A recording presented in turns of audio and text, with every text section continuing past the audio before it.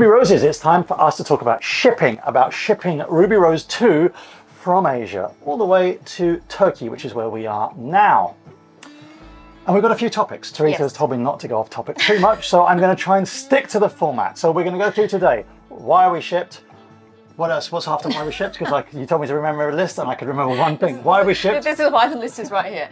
We're going to talk about why we decided to ship in the first place. We're going to talk about the process of shipping. Yep. We're going to discuss how we prepared Ruby Rose 2 for the shipping, because it was a whole preparation. We're going to talk about how long the transit took, and then unloading the boat in Turkey as well. And then we are going to talk about damage to the boat and how we're resolving that with insurance and the shipping company's insurance. I'm Terysa, this is Nick, and this is Ruby Rose 2, our floating home. Join us as we settle into life on board our brand new catamaran, documenting our adventures and never shying away from the reality of boat life. Subscribe to our channel and leave a comment because we love to hear from you, and a big thanks to our community of patrons. Good. Right, let's start with one, which is the thing I remembered. Why did we ship, Terysa? Okay, well, we've been through this before, and I don't want to get too bogged down because I think that people have strong opinions on this, which is kind of a little surprising, although it's the internet, so maybe not. Basically, in a nutshell, try not to waffle on for too long, we decided to ship from Thailand to Turkey because we had always had this dream and vision in our mind of us sailing our own boat around Greece. Greece holds a very special place in our hearts, especially Nick's heart. We have a real emotional connection to Greece because Nick has been coming here for 25 years. Nick's parents live here.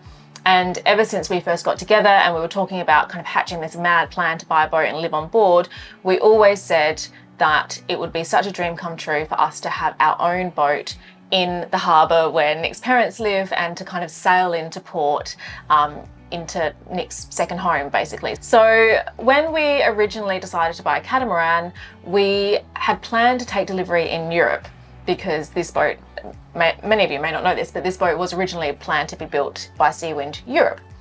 That never happened because of a little something called COVID. So anyway, she was built in Vietnam instead, and we took delivery in Thailand, as you all probably know. But we still wanted to fulfill this dream of sailing around Greece. So we decided to sail from Thailand to the Med. And that was something that we had planned to do. As many of you know, if you go through the Red Sea, that is a passage that is considered to be quite, I don't know if I go so far as to say dangerous, but there's definitely some major security concerns, and over the years that security situation has changed a lot, so it's a very fast changing situation. But nonetheless, at the time we said, okay, like, we think that we can do this, let's do it. Unfortunately, as we all know, and I can't say the keywords because YouTube probably demonetize us, but we all know what's happening in that region now, and we were completely unable to get insurance, and quite frankly, we didn't have the risk appetite to take that journey anyway. Well, we can't get insurance, and yeah, if we get demonetized for this. No, we're not allowed to say anything. We can't even say the H word? No, absolutely not. Don't say it. Don't say it, okay. Don't say it. So basically, someone and the blowfish caused a few problems in a country that begins with Y, and so basically no one can get shipping insurance. Yeah, exactly. So basically, and this is relevant. So the alternative is to sail around the Cape of Good Hope, but that would essentially turn into an 18-month-long delivery trip. And I think you're probably thinking, oh, it's not that far. I've got Google Earth on my laptop. I can see that it's not that far. I'm not going to get into it. I've already gotten into discussions on the internet about how long that journey would take. Believe me when I say it would be an 18-month-long delivery trip. We would have had to wait for the leg to cross the Indian Ocean to start that odyssey and then onwards. So it just wasn't. There's a timing issue. It just wasn't going to work for us. Yeah. So we decided to ship. Basically, is the long-winded way of is the short way of saying what I've just taken a long time to say. There is a cost implication for sailing a boat as well, and that is wear and tear. And the wear and tear that we would have done in 3 ocean crossings would have probably been a significant part of the shipping cost. Yeah, I completely agree, and that's something that is often forgotten about when talking about shipping. Actually, this is slightly tangential, but we have crossed the Atlantic twice on our old boat, Ruby Rose, and not only that, but we did that with rallies. So we were able to do that in company and have a lot of information about not just our experience, but other cruisers' experience doing the same ocean crossing. And we know that crossing an ocean is very expensive. And this is something I think that is forgotten about, as I said before, when comparing costs of shipping a boat versus just sailing the boat from A to B. It's not just a time expense, as in it will take you sometimes years longer to sail the boat, but to prepare a boat to cross an ocean is very expensive. You need a lot of extra equipment, you need a lot of redundancy, you need a lot of spares that you wouldn't ordinarily need if you were doing coastal cruising, where if something breaks, you can just go and get it from the nearest marina or whatever. To sail a boat across an ocean, you need all of those spares on board, and don't underestimate how much that costs.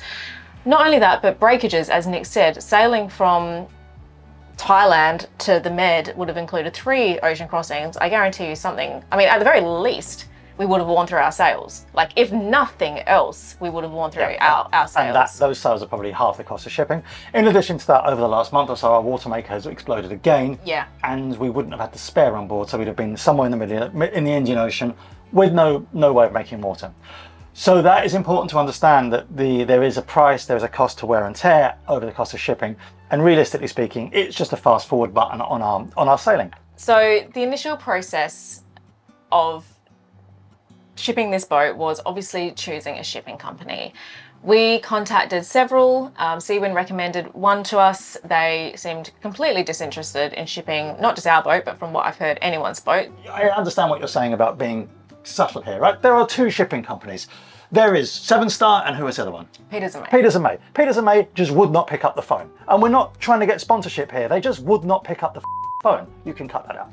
So they wouldn't pick up the phone. They wouldn't answer emails. It wasn't just us. Peters and May were just radio silent. Obviously something was going on there. 7-Star, completely different thing. Completely different. We contacted a 7-Star agent. I think they replied in an hour. 7-Star were very, very on the ball with everything. And we are not sponsored by 7-Star. There is no money exchanging hands. We literally are just customers paying what 7-Star asked.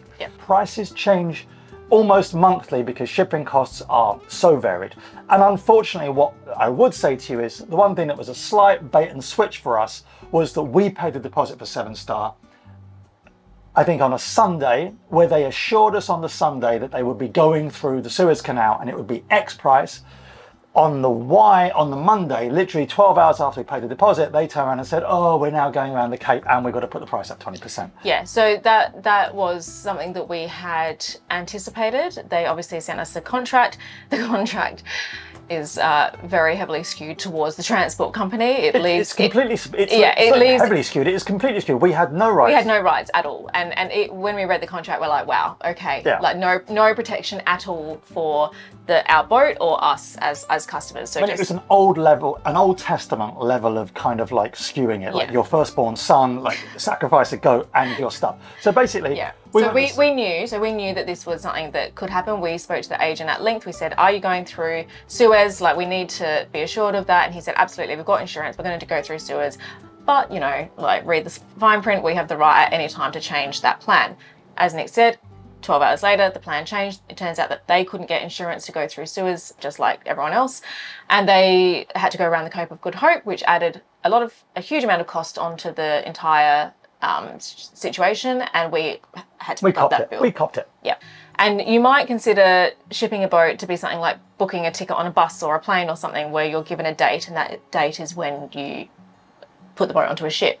But that is not how it works at all. And so we booked in a certain date or a rough date, and that changed significantly. It's a very fluid situation. So, and I have to say that the 7-Star agent was fantastic. He would email us, not just us, all of the customers, several times a week with an update. Okay, your ship is currently in Hong Kong and the ETA for Phuket is this date at the moment. And literally he was doing that for about 4 weeks prior to shipping. We did have some delays. We had about a week delay, or maybe about 2 weeks. Anyway. So props to Chris from 7-Star. Like, he actually made the whole experience very, very easy to do. And one thing is that the delays in shipping our boat meant that I had a commitment to work in Vietnam as a surgeon, and I had to leave. And what they did on top of that, and they're like, okay, we told them way, way in advance, I have to leave on this date because I've got kids to treat.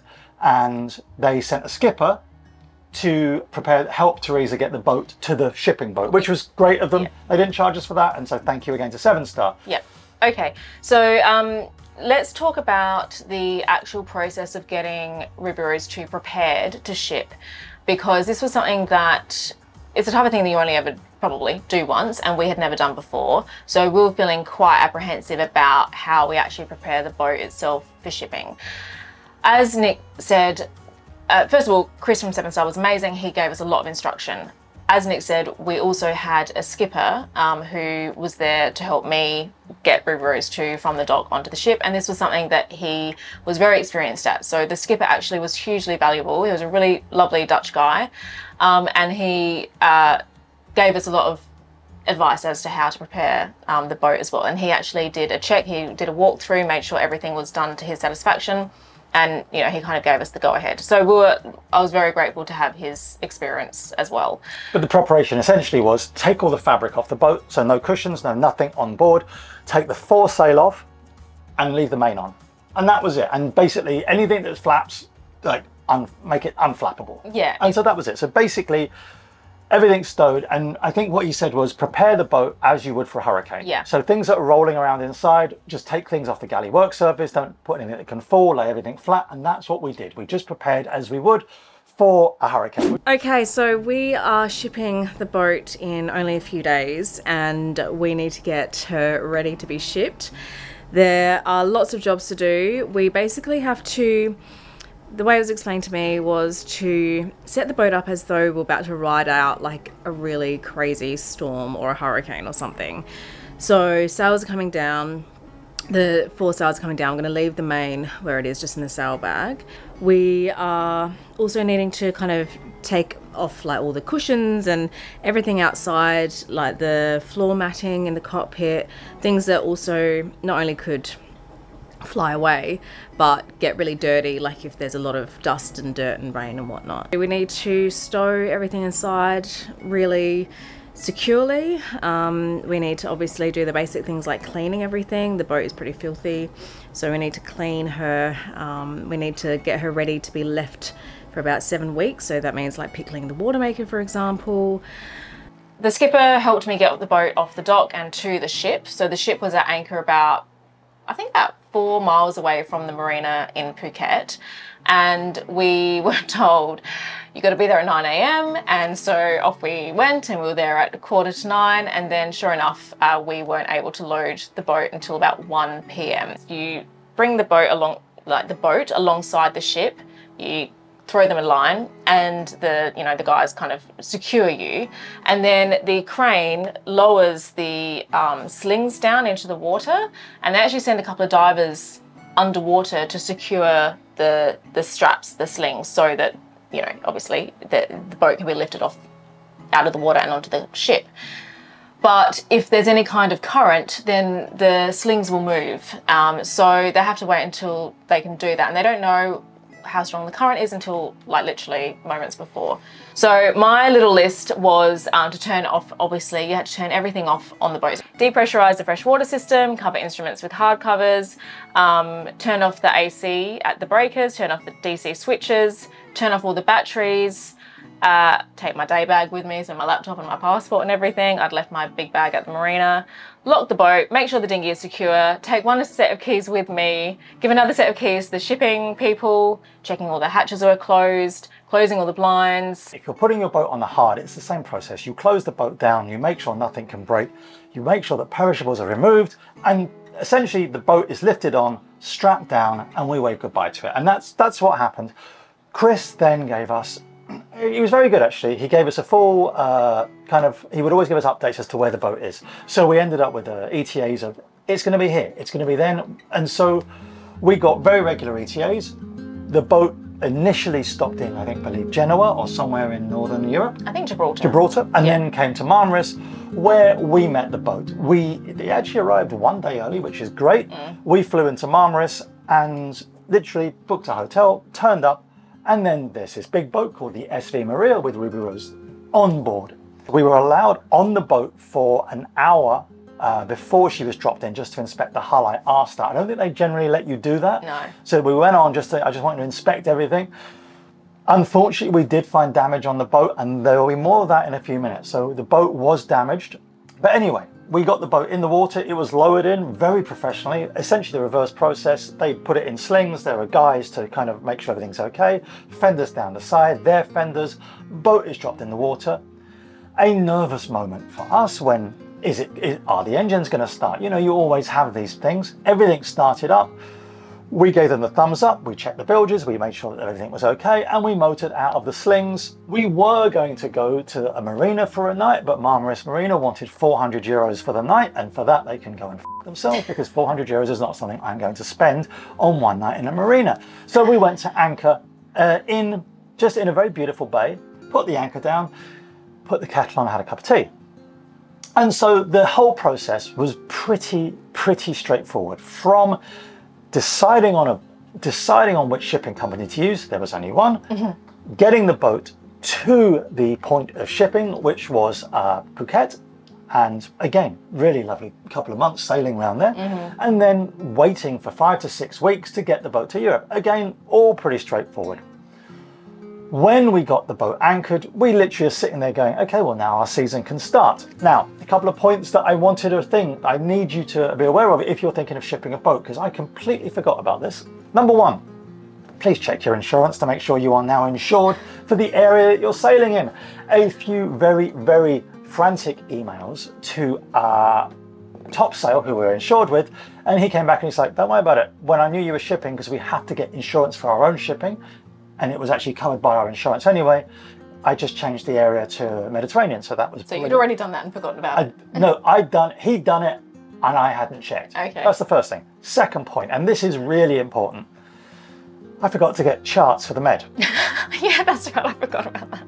But, okay, so you're thinking, this is 2024, right? We are in 2024, and you would think, oh, you can get charts for the Med. I go online to download the charts. You can't download the charts. There are two makers of charts. One are Navionics and the other one is CMAP. You can download CMAP charts, but you have to have the serial number and something called an IO number for the plotter that you intend to put them onto, and I wasn't on the boat.